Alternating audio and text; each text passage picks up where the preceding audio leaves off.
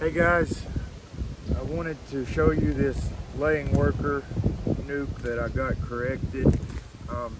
It's not something I have to deal with a whole lot. Typically, I shake them out and just go on about my business. It just so happened that this particular time that I found this one, I was feeling a little bit experimental, and I decided to give them a 48-hour sale.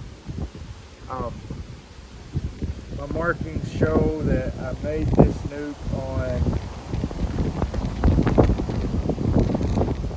the end of April. Checked back, I got an X and then a question mark because I had found eggs at that point.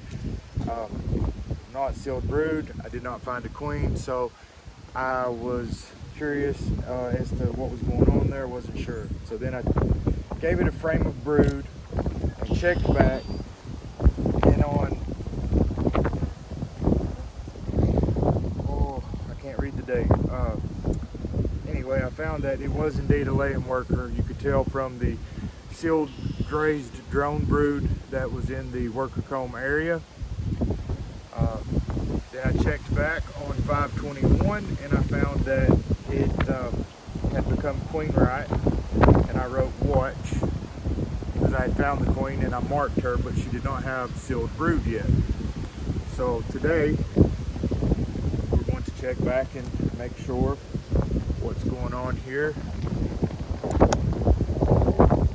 Now mind you, this is a very light, small nuke. There's not a lot of population in here because they've been through some cycles and they've not had any brood in here for a while. So it was pretty much a failure for a long time.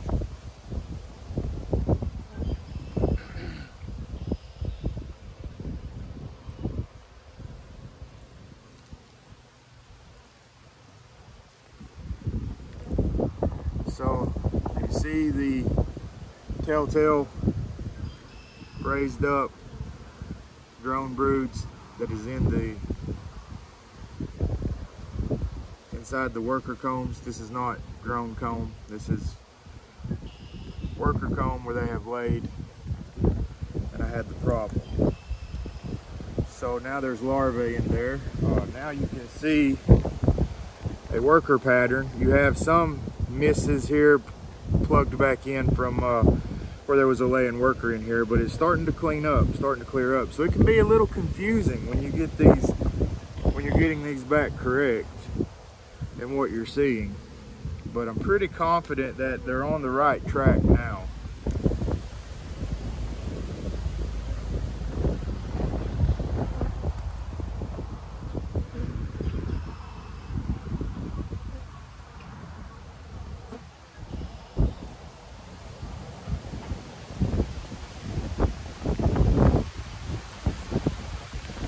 This is drone comb here.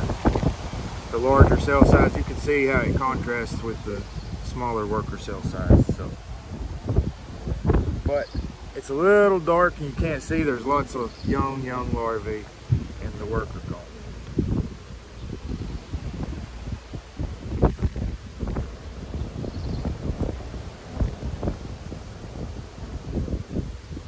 You know, I just tossed that out and I didn't make sure there was a queen on there, and that's not a good habit to have.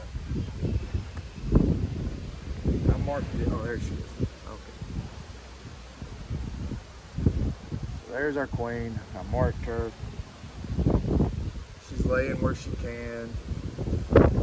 She doesn't have a big population to work with, but these will come back around. So it was a success story, guys.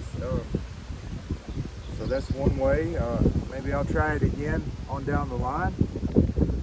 But we had laying workers.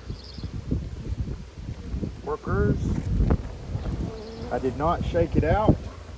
I simply pushed a 48-hour cell in with their larvae that they had started. You can still see the remnants of their, where they trashed up my comb.